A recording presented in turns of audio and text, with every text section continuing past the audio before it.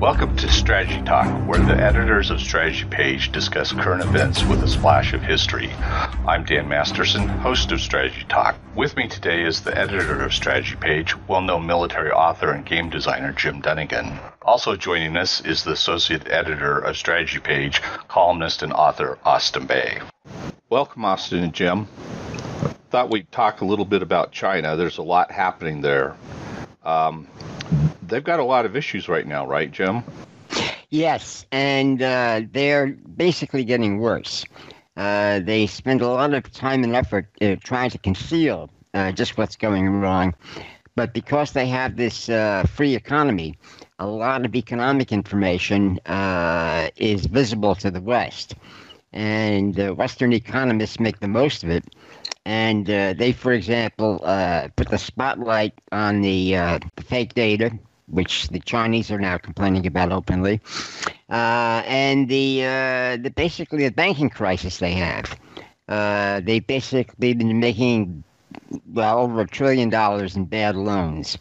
This was part of the economic liberalization because the local Communist Party hacks leaders had still had control of provinces and smaller, counties.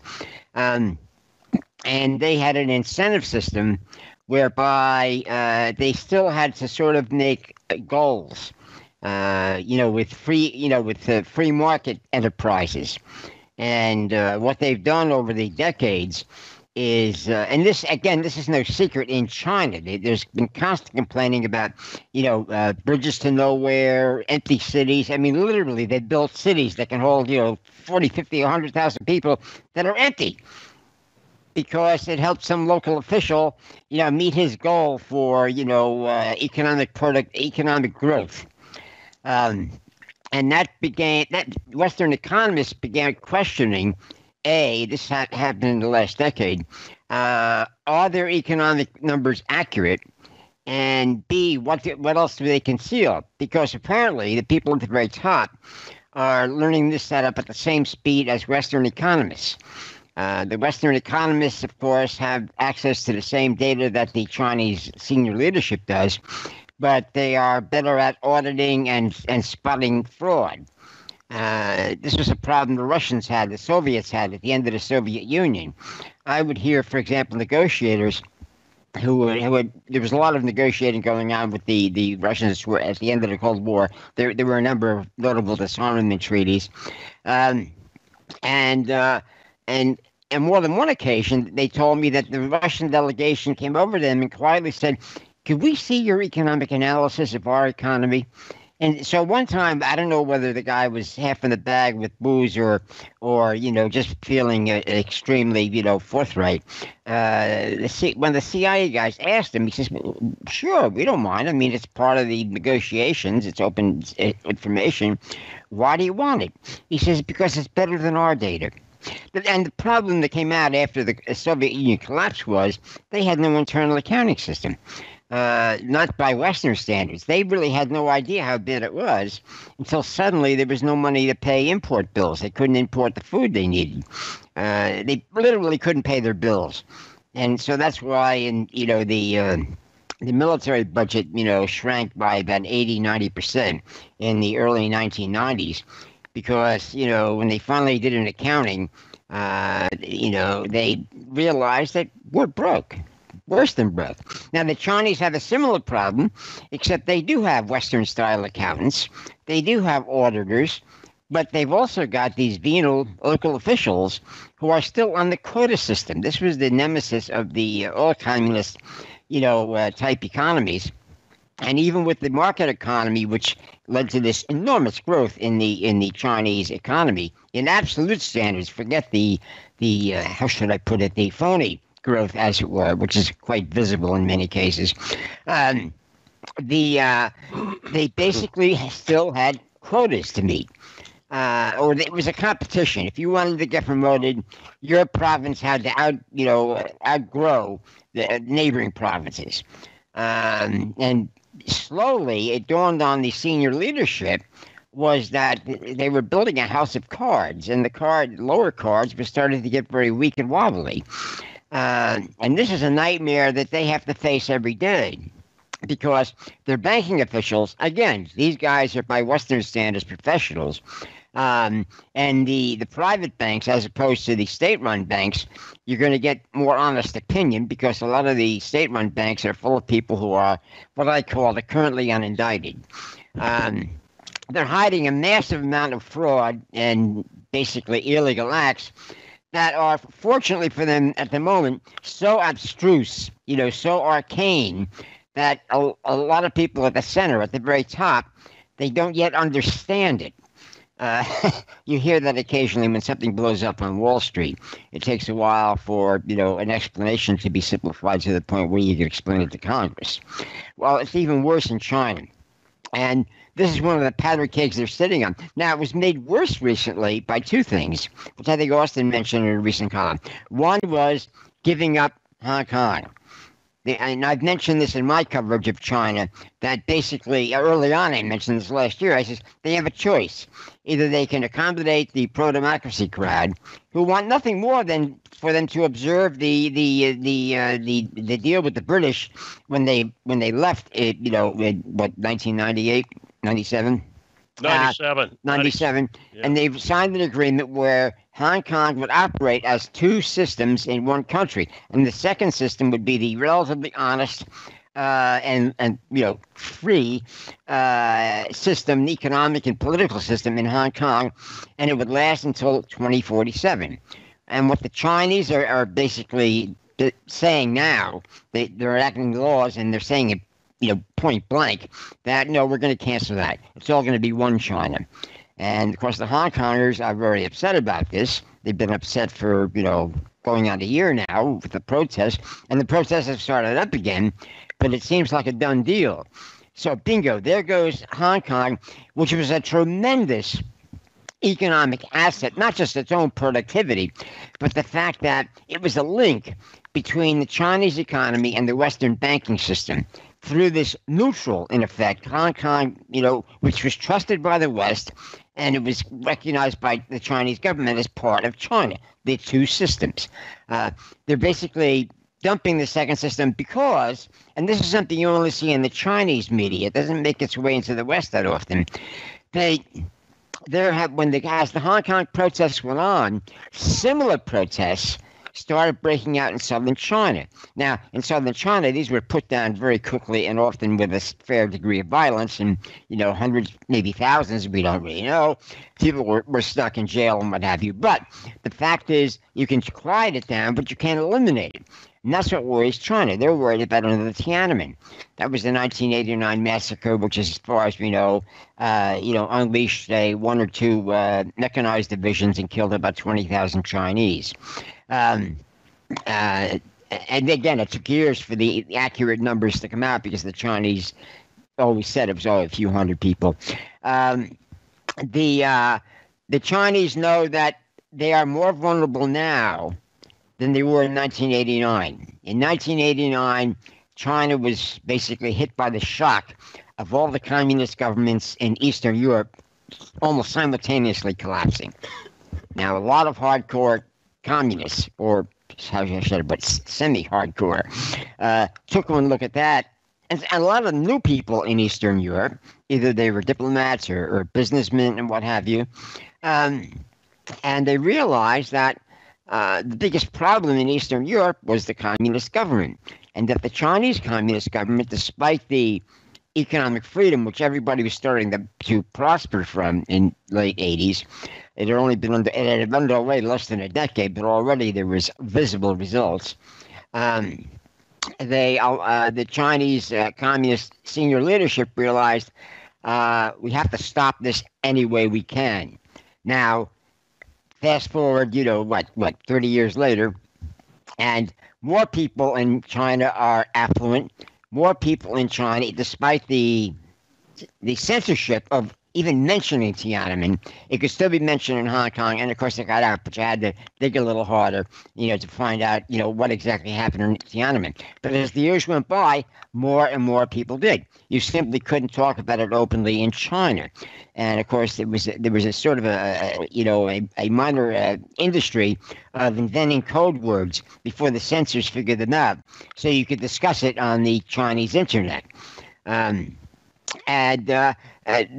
government realizes that if there's another Tiananmen in Hong Kong, in other words, if they put down put it down brutally, they may trigger more violence throughout the country, which is for Chinese dynasties for thousands of years, that's been the nightmare. If something gets out of hand in one province, even before radio, telegraph, and internet, word would spread, and similar unrest in other provinces would light a conflagration. The last big outbreak of this, not counting the 20th century chaos, was the Taiping Rebellion in the mid-19th century, which killed, it is estimated, about 20 million people, which was a much larger percentage of the population then than it is now. In fact, it was about 10% of the population. And that really shook up the Chinese, and they still refer to that. That's why they're so hard on religion, because the heart of the spark of the Taiping Rebellion was a Chinese agitator who said he was the brother of Jesus Christ. And that was a little too close for comfort. Now, in the past, there have been many other religious-based, uprisings, and this, again, is part and parcel of any political education a Chinese official gets.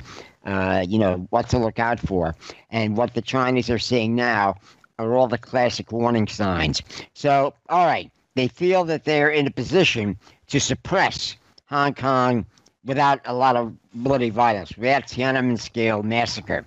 But the other thing that's going on are all of the rot. It's like termites in the economic infrastructure, and the most critical one is the shape the banks are in. Now, Japan had a similar situation in the 1990s. At that point, for those of us who are old enough to remember, Japan was the next big thing. They were going to take over the world economically, but they had built this real estate bubble, which again is nothing unusual. We had our share of those in the last 20 or 30 years. But their banking system wasn't built to handle it relatively quickly as we have in the United States. And they're basically still suffering from it. They're stagnating. They're also suffering from the fact that the women finally got fed up with the way they were being treated if they got married and had children. And the birth rate has been, the population is literally declining. And they're still very reluctant to take in immigrants. China is in a similar situation, and of course, you're getting a lot of news, bad news, as it were, from countries, bordering China, where these Chinese gangsters are coming over and literally, stealing women. Talking them into, hey, you can find a rich husband across the border in China, and they basically auction her off to the highest bidder. Because there are so many, because of the one-child policy, and the fact that now there was a technology that could allow you to find out the gender of the child before it was too far along, there were a lot of abortions, which again were encouraged because they had this one-child policy for almost 30 years, which managed to keep the population from exploding. But then the Chinese realized another historical lesson which they'd never had to face before, not on a large scale, was whenever populations become affluent, women decide to have fewer children. Actually, this is an ancient problem, but it was only a problem with the aristocracy. And in surviving documents, you see it again and again. The noble houses are dying out because there are no heirs. And the women had a saying, one heir, one spare, and endless party. Now, so the Chinese are stuck with the curse of affluence, so to speak. They're cursed with the fake, the banking scandal they created themselves, but were unable to recognize until, well, it's not too late, but it's getting there. And third, the one golden calf they had, which was Hong Kong, they decided to kill as quietly as possible, with a pillow if possible, rather than a hammer, because they feel it will spark a democratic uprising, a rebellion throughout China, which China is more ripe for now because, again, they created this huge middle class. Now, these are people who are willing to go along with basically a fascist government, which is basically what you got. That's classic fascism, a dictatorship with basically a free economy, free economic system, more or less. They would go along with that, but even Hitler, who was the classic fascist, he paid attention to public opinion. That's why they didn't mobilize the economy on a war footing until late 1943. And that sounds, people said that's incredible. They were getting hammered by late 43 and into 44. Well, Hitler felt it was more important to keep the people relatively happy because they were getting bombed. Their children were going off to the Eastern Front and not coming back. But ultimately, Hitler decided, well, we just need more tanks, more weapons, et cetera, et cetera. So the Chinese are facing the same thing. And there's no easy solution for any of these problems. If they have a democratic evolution rather than a revolution, which party is going to get voted out of office? There's never been a case of a communist party winning a fair election, and they're well aware of that. So basically, they got the tiger by the tail, as the old saying goes, and they don't know how to deal with it. Now, the Chinese leadership feel that they are smarter. They feel they're with some evidence in their favor that they were smarter than the Russian communists, because the Russian communists, well, Gorbachev at the end was starting to change his mind, but it was too late, because even then in the late 80s, the Russians were looking agog at what the Chinese were doing, and a lot of people. That was one of the reasons for Gorbachev's perestroika. But this was, 87, 88? It was too late. And as I pointed out in some of my books, and of course on Strategy Page, is one advantage the Chinese had. They had fewer years of communist rule. They still had a lot of Chinese entrepreneurs who had fled overseas, or actually were still in China, but were working in menial jobs, or in many cases were lower-ranking, local Communist Party officials, usually on economic matters. So they could basically bring all these people back and rehabilitate them, as it were, and so they had a much better chance, and they succeeded in reigniting their market economy. The Russians. We're still going through the Industrial Revolution when the Tsar was overthrown and the whole economy was trashed. But even Lenin, before he died, he had the new economic program, which was basically a market economy, up to a certain point. But Stalin saw that as dangerous, which it may well have been in the long term, and he just started to say we're going full communist. And of course, something people have realized now is you never go full communist. You need a mixed system if you're going to have any longevity. The North Koreans are learning that the hard way. But again, China has set up all these infirmities, and rather than cure themselves of these diseases, they have tried to work around them. And that doesn't work because the cancer, as they like to call it, continues to spread. And they're eventually going to die of it. The question is, will they die quietly or in a boom? Knowing the Chinese, it will probably go, quietly. I mean, that's their style. Just like we're seeing with their border wars. I mean, that's the latest thing with India. It's because of the cell phones and all the pictures being taken. You'll note that the Chinese soldiers crossing the Indian border and setting up camps, they don't carry weapons. They have weapons. The ones that are still on what was agreed to be, Chinese territory, they're still armed. But the guys marching into India are carrying placards and flags and what have you. And basically, people, they want to, if there's going to be a fight, the Indians are going to have to start it. That's why in the latest round of fights up in Ladakh in the Himalayas, the worst violence was a fist fight. brawling, which the Chinese lost, which was humiliating, but they didn't escalate because they realized they got to nominally stay the good guy. They want to keep this at peace. Now, as we discovered in 2001, when you had the Chinese fighter, trying to, intimidate a naval, U.S. Navy electronic reconnaissance aircraft, accidentally hit it, killing himself, disabling the aircraft. It landed in China, and at least they got out of that. They pulled out all the secret data, which wasn't destroyed on the way down. And the United States got it back in pieces when it was finally, given back. But the Chinese learned a good lesson from that.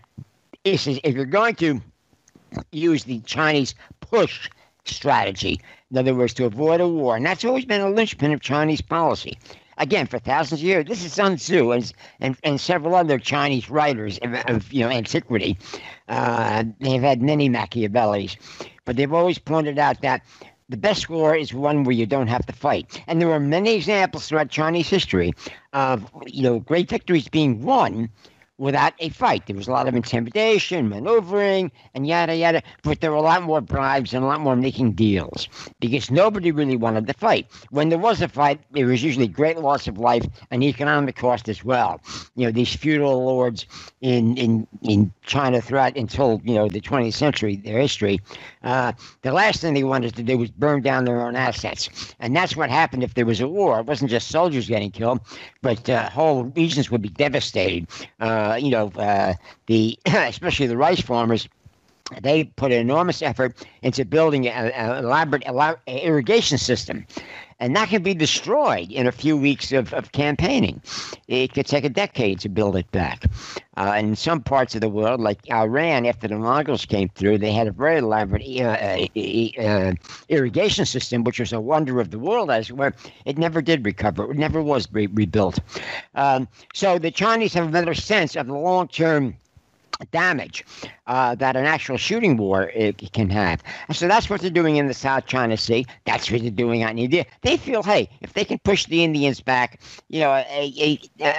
literally a few meters a year, eventually they'll grab big chunks and they'll get everything they wanted, whether they have to, risk a nuclear war, because that's another problem they have with India.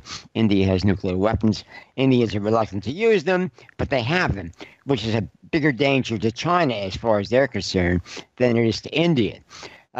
So again, for China, their internal problems are, literally the hidden menace.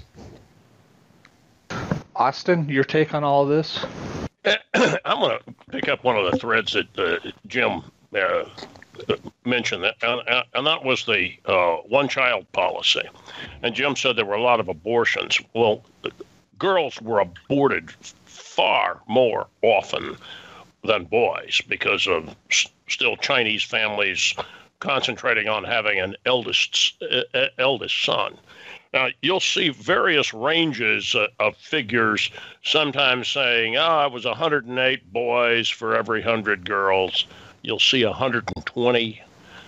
I've even seen, and this was several years ago, Dan, that there were 130 males for every 100 born females.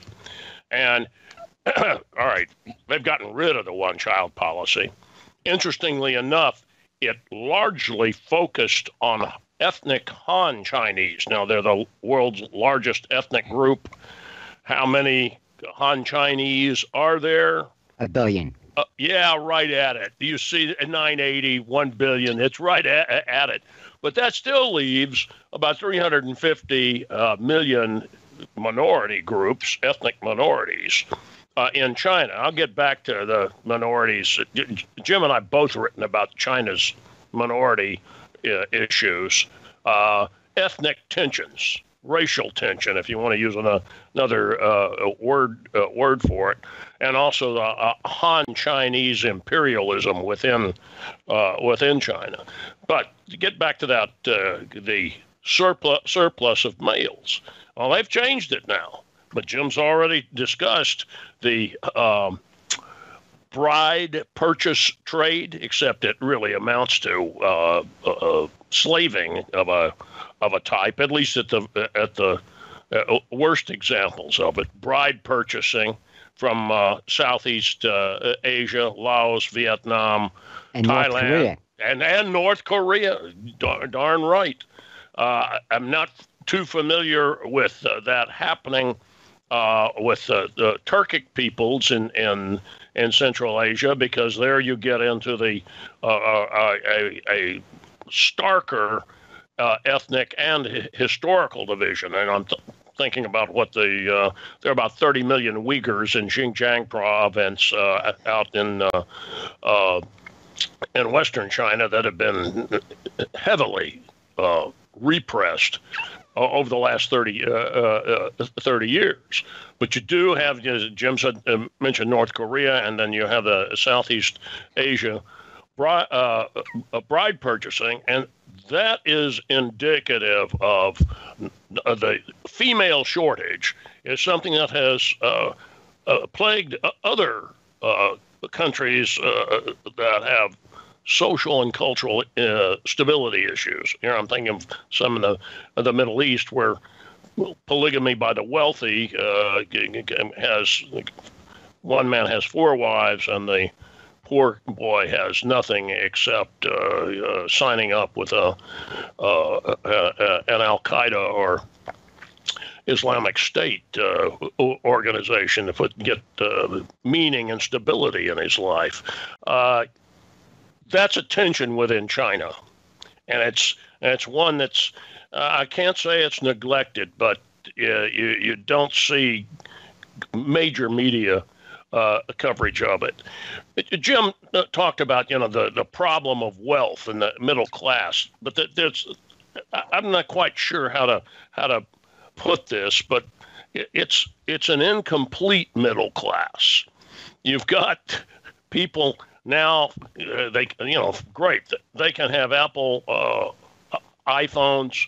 They can travel around. They've got enough cash to be able to take a vacation in Thailand, or at least they did at one time. They could, as recently as January of this year. And it's not just the wealthy on the eastern seaboard, the Shanghai and the like, but Wuhan, a central city. That was part of one of the things in their planning that the Deng Xiaoping leadership that went for. Jim invoked Gorbachev's perestroika, but the opening up of the economy, as the way Deng put it, is that we're going to make an effort to modernize some of their central cities in the interior. I'm not talking about out the west yet, so that they could have jobs there and cut down. And here's another problem. Estimates on this of how many people are in this category usually run between about 80 and 120 million. So let's just say 100 million. And that's this mobile workforce of workers coming from Western China and the less developed areas and some central China, and going to northeastern China, Shanghai and Beijing, or coming to Guangdong, southeastern China. And within China, this is now we're talking about mostly ethnic Han, but you're still not from there. If you come into Guangdong, yes, Mandarin is nominally the national language in China, but in southeastern China they speak various other dialects that at least verbally are all but unintelligible with some of the northern and western dialects. They can all read the same written script, and many people in southeastern China, around I'm using Guangdong Canton as the example of it, do speak Mandarin, because the government has been forcing that on the country for roughly 50 years. There's some regional resentment from the South because per capita, the wealthiest province in China is Guangdong by almost an order of magnitude, even wealthier than the wealthiest cities and provinces in the north. Some of the Guangdong's wealth has to do with its immediate access to Hong Kong, really just down the river, but also modernized and was an industrial area and a trading area historically. One of China's top shipping and trading cities, Canton. But I mentioned that the issues of regionalism, though. The workers who have moved in to keep the factories running, they're still not listed as citizens of that locale. They have to, and I mean, this is like an old system of they're listed back at their home village, and whether they're returned there or not on a regular basis. And that is something that this is one of the cultural issues within China. It's also got an economic impact to it. What happens when the factory closes? Or what happens now? Jim's done a great job of outlining China's macroeconomic issues. But this is another segment of the population. Let's say it is let's say 80 million, 100 million. What do they do when the economy stalls? Well, this is a problem that the Chinese Communist Party is quite aware of, and they try to keep tabs on these people. They try to make sure that they go back when the factories shut. There have been stories of this where when the shutdowns in China over the last 3 or 4 months of these where do these workers go? Who takes care of them? And I'm not saying that this is at the same level as the macro problems that Jim's talking about, but you can see that they're 2 or 3 steps from real alienation from the system. I'm not allowed to work here anymore. I have to go back to where I was from, and there's nothing there. That's a huge problem for Beijing. And if they shut down Hong Kong, Jim's already, I don't know whether it's a golden goose or a golden calf, Jim. It doesn't make really any difference. It's been a solid gold economic contributor, not just to China, but to the whole of the world. And they appear right now, Xi does, on the verge of closing it down. I've read in the last month or so about the number of Hong Kongers who've moved on to Taiwan. And in the column I wrote this week, I actually did a short tour of some of the hot spots on China's border or in the immediate region. The Communist Party in Beijing their heads are exploding over the fact that Taiwan's new government is led by a woman who is pro-independence. And the pro-independence party, I'm not talking about autonomy, because China says about Taiwan, one China, two systems, lost province, and the like.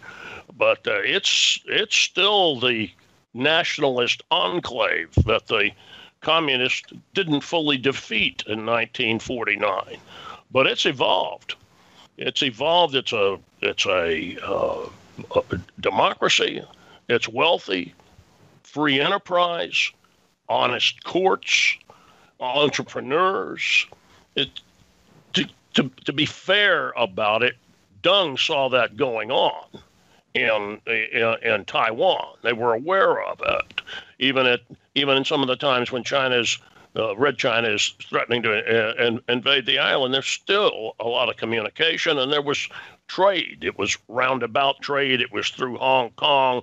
It was through front companies. It was through some of these overseas Chinese, and what you could include Hong Kong. They're in enclaves really all over the world, but especially in the Pacific Basin. The communists knew that the nationalists were succeeding and building not only a modern industrial society, but an information age economy. And now the Taiwanese don't want to have anything to do. I mean, there's a certain sector there that is really pro-communist. It's not very big on Taiwan. But now they don't even want to participate in the lie of one China, two systems at all. They want independence. They want to join the World Health Organization on their own. They may go and seek their own seat in the United Nations. That would be a real trick, given that Communist China has a veto on the Security Council. But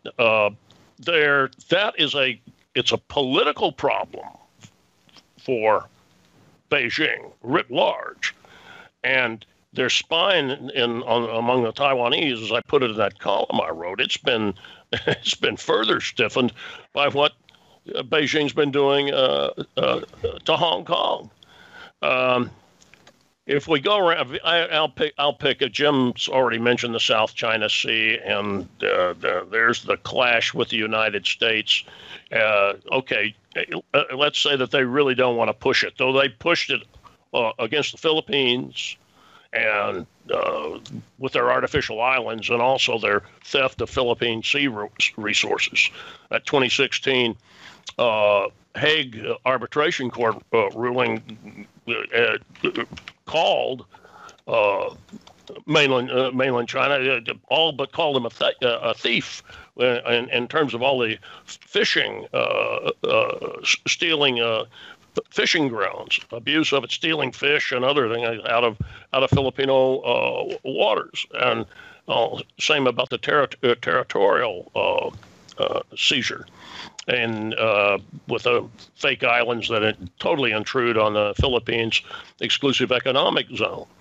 But it's the same thing's going on with Vietnam.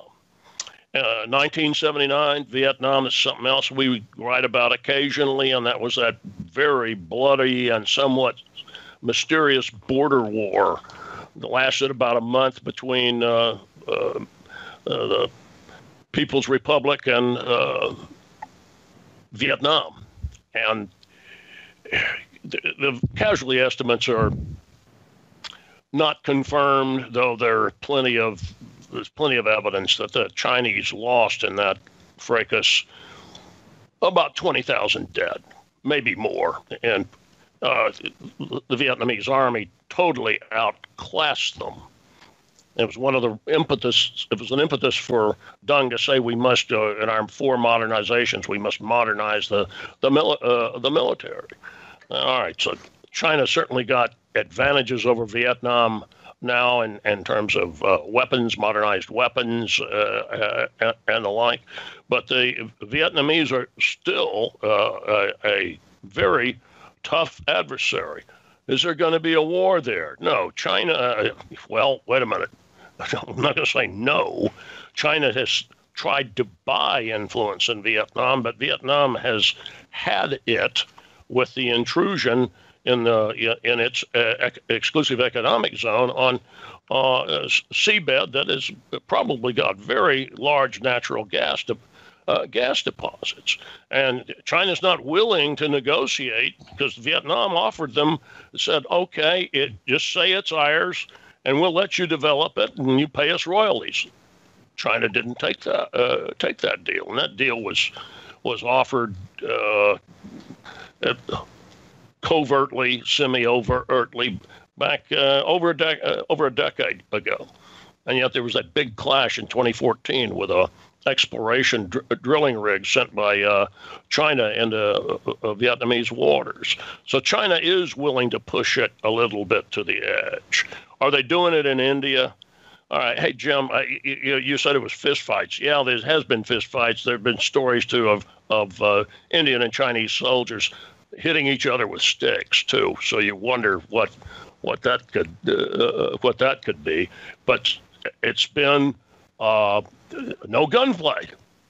At the same time, though, why is China probing areas that were not in dispute? And that's the thing that in the Indian media, I picked it up end of April, really first week of May, and then there's more in just today as we're recording this, more reports in some of the Indian newspapers. The report today had a lot more information about what happened the first week than the initial reports I read. But they're probing an area that, the Chinese, that had not been in dispute. Yeah, Ladakh, that's been in dispute. And then on the other side, Doklam Plateau, that's been in dispute. The Indians have, and Modi and Xi Jinping had a meeting last year where they said that they were going to try to work this out amicably. But it's been the Chinese who've been, they're not behaving amicably. They're not living up to that, bilateral deal that was supposedly agreed to by their leaders in 2019. And then India looks over and says, all right, you're building that big seaport in Pakistan. That's a Navy base. Chinese, and I pointed this out dozens of times. Jim's pointed this out 3 dozen times. It's called the Indian Ocean for a reason, and China's sea lines of supply from Southwest Asia and Africa run right around India and then through the Strait of Malacca and up into the South China Sea. They know India could interdict them if they really went to war right now. But they're building a Navy base in Pakistan with India's supposed major enemy. China may be India's real major enemy. But they are probing them. And that's 2 nuclear-armed powers. They're both huge. And India still smarts over 1962. Sino-Indian War. That's where some of these disputes originate because of the Chinese. Well, I say originate. I can hear somebody in Beijing saying, "Wait a minute, Bay. We had some influence up there, and Tibet and all." Well, remember China attacked and took Tibet in 1950, and then when the Indians gave the Dalai Lama They gave him a home in exile. What was that, 57, I think, or something like that. That really upset Mao a great deal. But in 62, the Chinese launched a sneak attack, threw the Indians back back out of the passes, and the Chinese now dominate some of those key high passes in the Himalayas that you're now attacking down into eastern India, western India. And that's smart. The Indians were taken aback. The Chinese did something very, very clever. They moved troops slowly into Tibet and acclimated them to the altitude. And when the Indians have responded with reserves, they're coming up from lower altitudes, and the Chinese soldiers had a physical advantage. I guess I'm not going to continue the tour, but they've got a lot of immediate on their border or in nearby waters, and I haven't even talked about South Korea and Japan issues, and a lot of it, most of it, has to do with aggressive imperialist behavior by Beijing. South China Sea being the key example of it. Troubled society? Yeah. Tiananmen Tiger, that's the way I've used it as a metaphor to explain that internal problem. Jim said 20,000 were killed. Officially, it's 2,000. Yes, the communists did say it was 200. That's 2 followed by a lot of zeros. But it was a massacre, a slaughter, and a warning from the Communist Party. We'll let you get rich, but you knuckle under. The problem is they can try to control the internet, but the Chinese have figured out, if they want to, how to get around the Great Firewall and read Wikipedia about Tiananmen. And even if the communists shut down Hong Kong, there's still going to be that problem, because there is no free speech. Yet at the same time, there's so many people talking, and the information porosity is a fact of life in 2020. Digital information porosity. Information gets in and out. Jim, did I leave anything out? No, that pretty much covers it. I mean, the one thing that's missing is some way to measure the how should I put it, the decline in Chinese power. I mean, the media, and to a certain extent, people in the American intelligence community, they depend upon FUD, fear, uncertainty, and doubt, to increase their own budgets. So, I mean, this was famously exposed on both sides after the Soviet Union collapsed. A friend of mine down in the CIA, well, actually had left the CIA and become work for an independent contractor. But anyway, he was one of the foremost Russian experts, had a huge collection of Russian language books. And the CIA basically tasked him to hook up in Russia with his counterparts in the in analysis of the United States, of the West.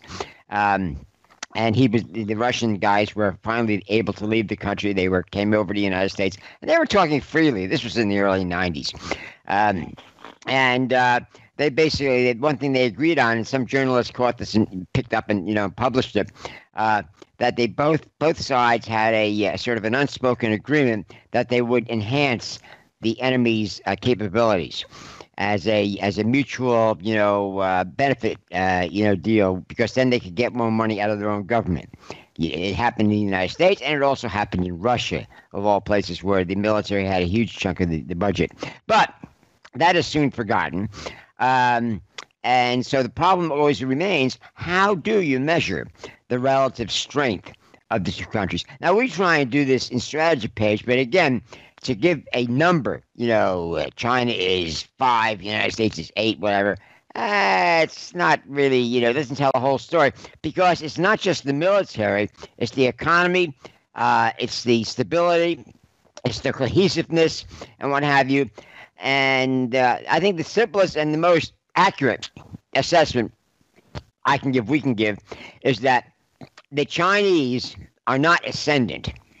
Their published plan is to become the world's main superpower by 2040. 2049. 2049 is the official. Economically, militarily, you name it. But as again, we're all, 3 of us are old fogies. I'm the oldest.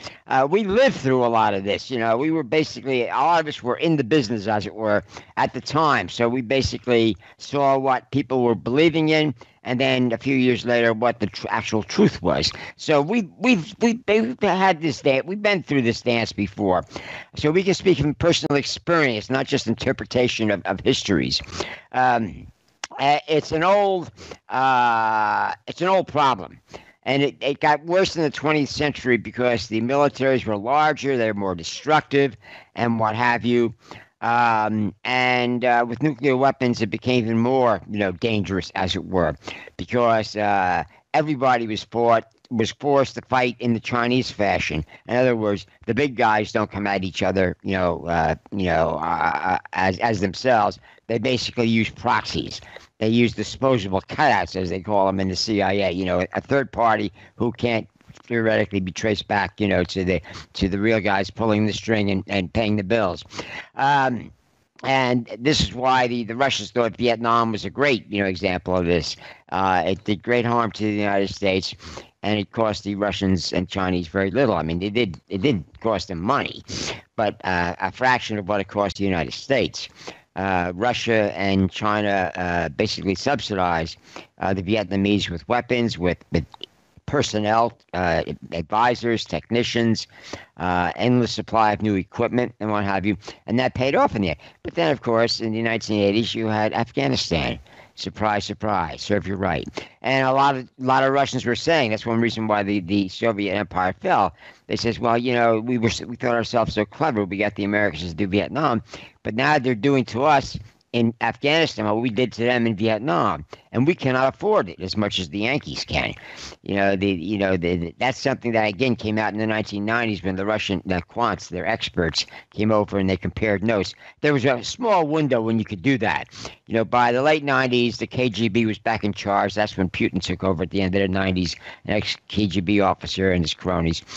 Bingo, the archives were top secret once more. But that open window let a lot of information out, and it confirmed a lot of suspicions and what have you.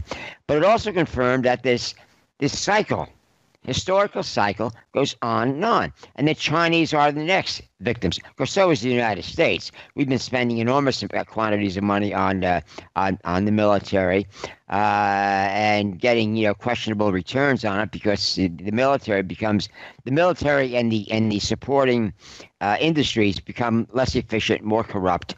Again, we write about this a lot. Al Nofri, our naval history expert, don't get him going on the decline of naval shipbuilding in the United States. I mean, he has littoral combat ships. Well, one of many. The Zumwalt destroyers, the Seawolf submarine, the Ford carriers. But anyway, whereas the Chinese, who are new to the business and haven't learned how to be as corrupt as we have, are turning out dozens of major warships a year. In fact, this year, the Chinese Navy will have more warships than the U.S. Navy. Now, we still have them on tonnage. Our crews and a lot of our systems are probably more reliable. Again, a lot of them are battle-proven, as it were. But, of course, the Chinese are stealing that technology as quick as they can. The one thing they can't steal is the experienced crews, but you can buy that, and that's what they're doing. Their ships are spending a lot more time at sea. As time went by in the 80s, they rarely went to sea. There were jokes about, not really jokes, but actual incidents where their submarines would go out and then they have to be towed back to port. Russians were doing that right to the end of the Cold War. But the Chinese are quick learners. And they basically learned about the importance of pilot flight time, combat pilot flight time. They copied our National Training Center, our realistic training system we started in the 80s out west, and several other places.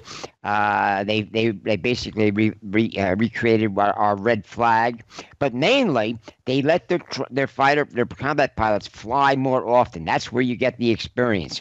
That avoids the fiascos like happened in 2001, where this one Chinese fighter pilot had more. He was bolder than he should have been because he tried to maneuver and it failed and it got him killed. The Chinese learn from that as well. They basically look at the records and the flight time and the skill levels and what have you, and they realize they had to improve the skill level of their pilots. And so they're building whole new generations of Western style aircraft that are more durable. They can basically be up in the air 200 or 300 hours a year. And every hour one of these combat aircraft spends in the air is hideously expensive. These things basically burn up spare parts as much as fuel. Things wear out. The Russian style of combat aircraft were basically built for very little air training, but to be able to basically go for a few days or a few weeks in wartime. They learned that in World War II. They built high-performance aircraft, but their crews never survived. The pilots never survived long enough to build up as much experience as the Germans had. And so the Chinese learned from all this, and it'll take them time. But the problem is they're building it on a very shaky economic foundation. And this is finally coming home to them. And they've also got the political problem. I mean, we have our political problems in the West, but that's the advantage of a democracy. As Churchill pointed out, democracies always do the right thing, usually after they've tried everything else. The Chinese don't have that luxury. In order to maintain their dictatorships, reputation for impotence, omnipotence, they have to basically never make a mistake. Or never admit to a mistake. That's why this whole thing with the Wuhan virus, they're constantly, grinding the wheels on their disinformation, their propaganda system, trying to blame it on the United States, and that's a lie too far. I mean, most Chinese don't believe that, and indeed, Chinese pay more attention to the ongoing cases of and deaths from the COVID-19 inside China. And in China, recently, last month, for the first time since the COVID breakout, they said we had no deaths today. Nobody in China believes that. There may be politicians in the West who do, but nobody in China does. And as Austin pointed out, there are a lot of Chinese workers who not just don't have the right status, how should I put it? Economic, legal status to be working in these shutdown factories. But a lot of the workers who do are refusing to go back, or they're not basically working as hard as they used to. Now, this is a problem that eventually will bubble to the surface, and it'll become too obvious to ignore, which many in the West are trying to do. Say, well, see, the Chinese dealt with it. They did this, they did that. All sorts of inventions in the media about what the Chinese did. What the Chinese did was they missed it from the beginning because local officials were basically promoted by not having another breakout of SARS. That was the last, 2013, and several others before that. They had the whole infrastructure in place. They had bribed the World Health Organization to agree with whatever they said they had, which they didn't have. And then when it basically got out of hand, eventually they fell back on the fact, well, some American soldiers who came in late 2019 for a competition, they must have had it and spread it to us. The Chinese could see that there were Chinese doctors saying, in December, early December, even November, it turned out that we have a new dangerous virus, a new SARS. And we must do something. Local officials, it was like the Chernobyl. I mean, there was a TV show where apparently there was a great scene where the local communist officials got together and said secrecy is more important than lives or whatever. Jim, before we wind up, I want to make a comment about what you just said. All right, about it. You were saying, how do we measure Chinese decline? And you're looking at it, in a way, quantitatively, so it could be modeled. Easy to understand. No, I'm talking about easy to understand. Modeling. Sure. Or easy explaining. Easier to explain. Fine. But here are two things that have damaged them. Their propaganda, as you said, it was a lie too far. Their propaganda has gone too far. Not only do they internally know they're lying, but around the world, disbelief of anything coming out of Beijing is rampant. Maybe not, as you said, among certain politicians, and certain news media, but it is. It's deep, and their people everywhere are suspicious of them because of the pandemic. Secondly, And now the roots of this, it's slower, but it's happening here in the United States and starting to happen in Europe. And that is all of the sympathizers, students, some cases co-opted individuals, other cases agents that have engaged in this massive theft of intellectual property, as well as in influence operations. It's not just in the United States and Canada, but the United States and Canada were, and Australia, I should say that too, real targets. Singapore has been a target. Western Europe, yes, but I don't go with the U.S. and Canada as their primary targets for the intellectual property theft operation and also the influence operation. Those have been damaged. We've been damaged by the intellectual property theft, and you've written about it. I mean, you've got a deep grasp of a lot of the things that they have that China stole from the United States. I've covered a lot of the medical related, and in part because I have excellent contacts in several major medical research institutes. Yeah.